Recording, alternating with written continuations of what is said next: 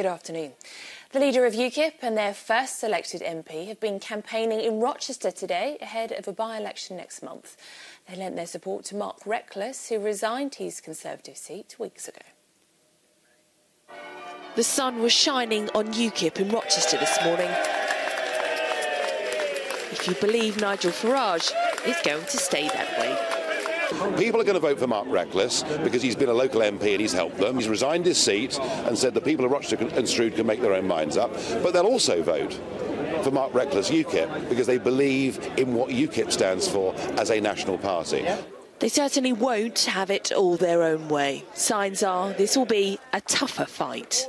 Well, it hasn't been easy. It's been a difficult decision. I've had some brickbats sort of thrown at me. Clearly, some of the Conservatives are very angry, but yeah, I'm fighting a positive campaign focused on the local issues. I don't have a lot of time for political turncoats like Mark Reckless and Douglas Carswell. They represent the views of a lot of British people. They certainly represent a lot of my views.